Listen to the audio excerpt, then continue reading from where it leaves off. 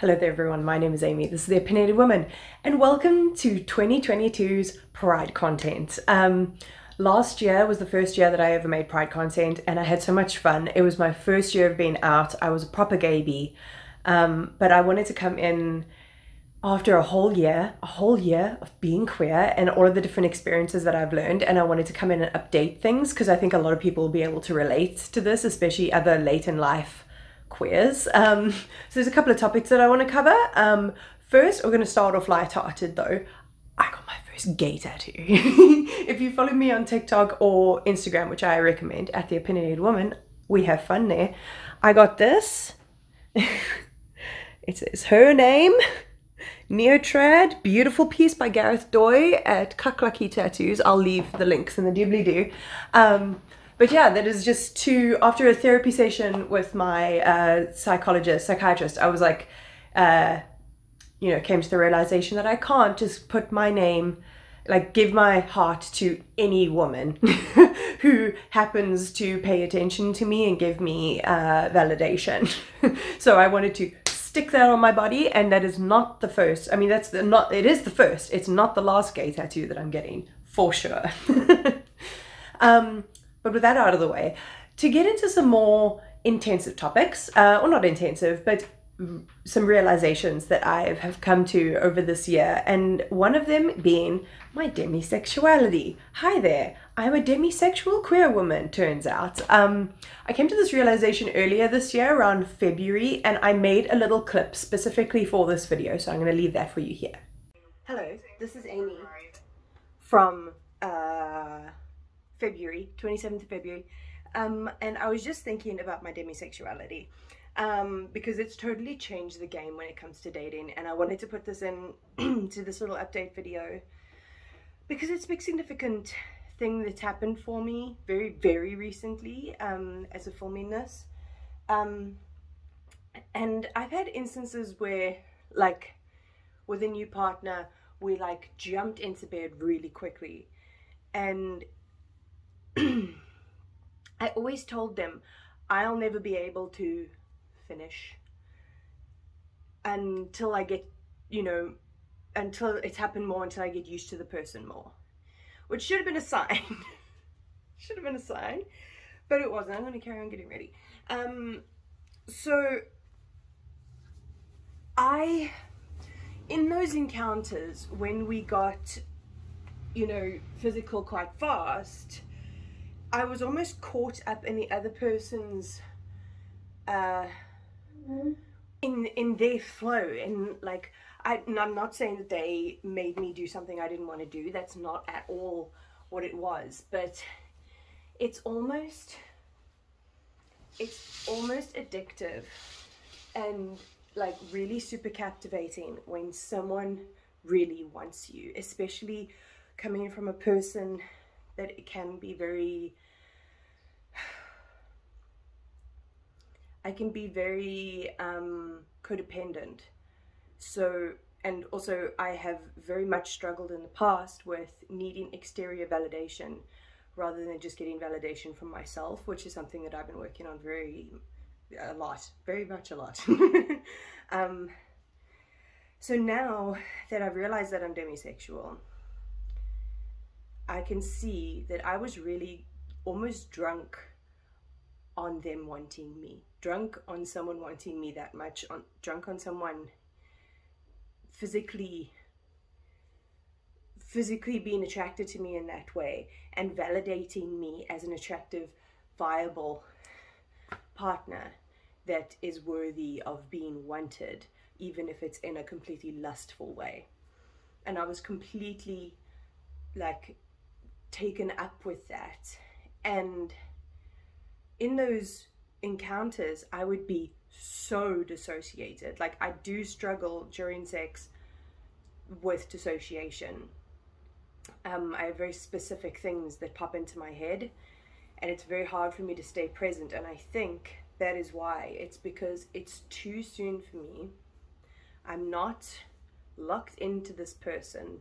I haven't completely gotten to know them to the point where I feel that I trust them enough that I can let myself go and feel in the moment rather than dissociating during the encounter. So yeah, I think it's going to be something very interesting now going into dating with that on my profiles, and like with that being something that I'm going to mention to somebody, because that gets rid of people who are looking for certain things quite quickly.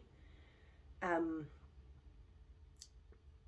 it's a completely different, like, self-actualized way of dating for me, which is quite interesting. But yeah, I just wanted to add this rambly little portion into this update video.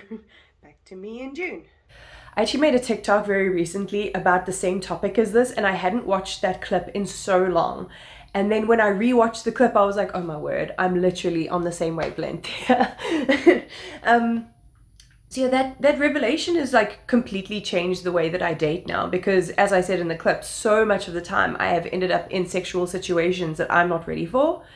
And now that I'm very openly, you know what I'm like with these kind of things, I'm very outwardly demisexual. So I'm not going to let people try and convince me of things anymore. I'm definitely much more about getting to know the person properly, get to know the person, and then see whether we're compatible.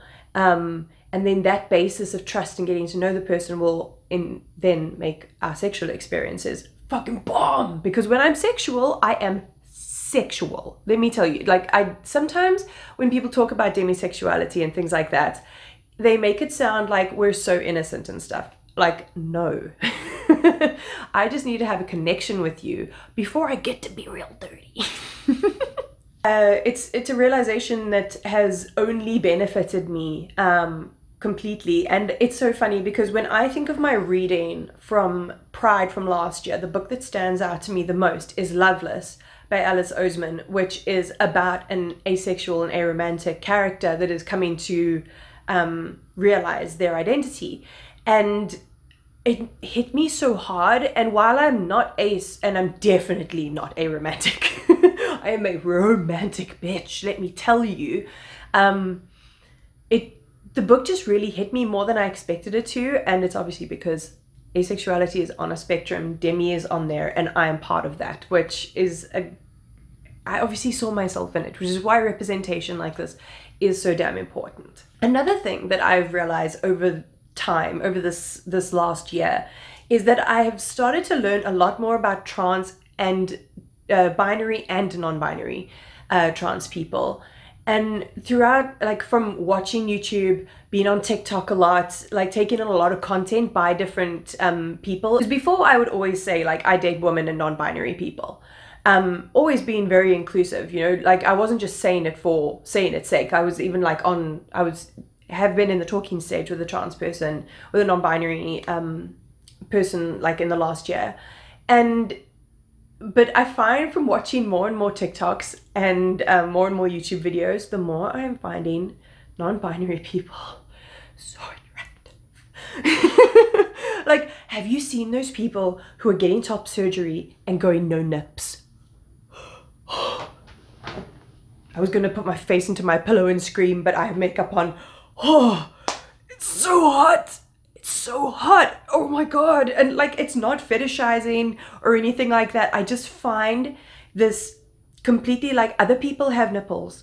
Why should I have nipples if they're not going to be functional? I just think it's such a power move and it looks so incredible. And I'm just like, ugh. So yeah, basically I become thirsty for MBs.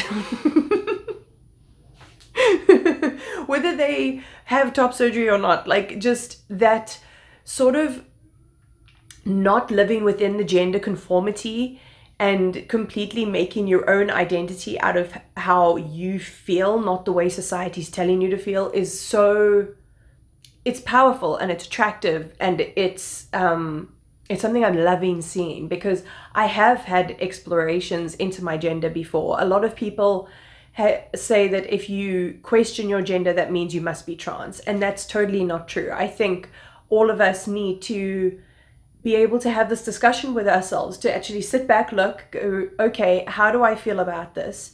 Am I actually cis? And from all of those explorations, even though I know that gender is a made-up concept, I know I'm a cis woman. I was assigned female at birth. I identify with a woman. I always have been a woman. I always will be a woman. But I think just having that talk with yourself, I think, is very important. And you never know, you might find out something really important about yourself that you never expected. But that's why I think it's really important for people to expose themselves to people that are different to them, because I have learned so much stuff. Like, even from watching, like, I love Cole and Ari. I'll put their links below. This is them. They are just, I love them so much. And just from their vlogs, I learn stuff, let alone from the whole process of Ari's top surgery and everything like that. They're one of the people that went no nips. But yeah, I'm just finding enriching my life with the non-binary culture has just broadened my mind so dramatically. Yeah, like it's just been a really great part of the queer community that I'm learning to see more, and it's a wonderful place to be in. I'm just so glad I'm out in a time where people can be out in that way as well, because it's just so much more freeing for all of us. One of the things to do with dating that I have had to come to terms with is that red flags are red flags no matter what your gender, which sounds really obvious, but when I started dating women, I think I romanticized the idea of women so much that there were some red flags that were so blatant. And I've spoken to friends and family since then, and they're like, Amy, like, how could you not have seen that? I'm like, right? Seriously. So now I'm realizing, like, I'm starting to get to the point now that I've realized that in the past, I was trying to get other people to like me rather than actually finding out if I really like that person that I was getting into romantic entanglements with. I was just so desperate for people to like me. I'm just like, please, please, please. So I was making all of the sacrifices and compromises and putting myself in uncomfortable situations because I'm desperate for that person to like me, when in actual fact, I need to really like that person to start off with. And I think that is a huge piece of, like, a result of the self-work that I've done on myself, and I'm really proud of it, because I have now in multiple occasions identified a situation that is not right, and even though breaking up with that person would have been the hardest thing to do, I did it, and I have done it multiple times now, and I feel so proud of myself being able to do that. And I just need to realize that I can't date women that are exactly like the men I used to date. But I think coming to that realization, as well as coming to the demisexual realization at the same time, has completely changed the way that I date. And I'm actually excited to meet new people in this kind of mindset.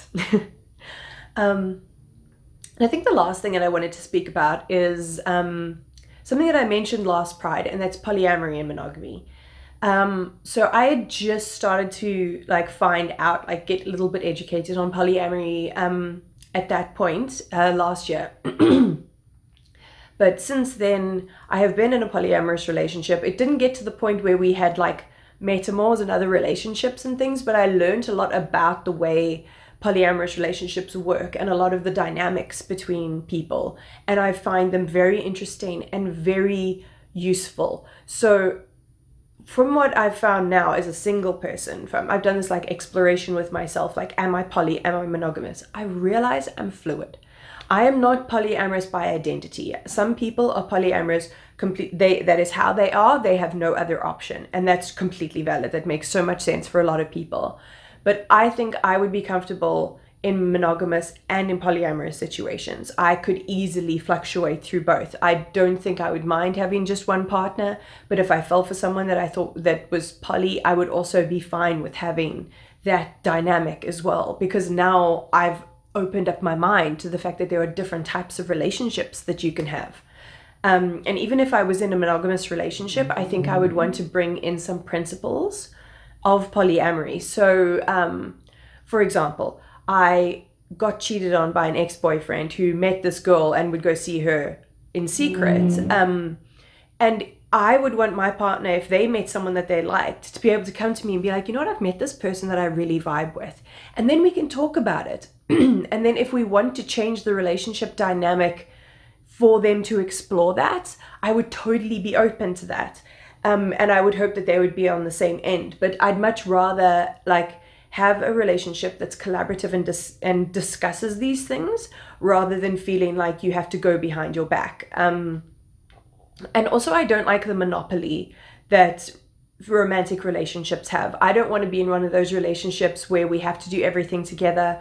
We have to have the same friends. We have to do all the same hobbies, all of that kind of thing. I feel like there is a lot to say for relationships that you can just be yourselves in. I want two completely whole human beings coming together, or more than two, coming together in a union where you enrich each other and you support each other without being crutches, and we're not completing each other. We're complete in our own right. And that's the type of relationship that I'm going to have going forward. And I feel really good about that.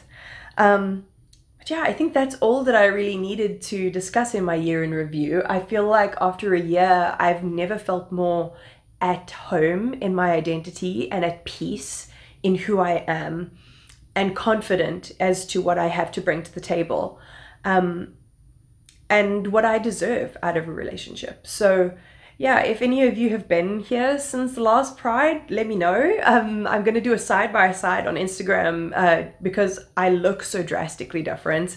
I am going to be talking about self-expression, but that will be coming next week when you're seeing this. But if you want to see more Pride content, as well as all of the gay reading that I will be doing, I'm doing so much gay reading. So please subscribe to see all of that fun. Give me a like and tickle my bell for notifications, and I'll check you next time.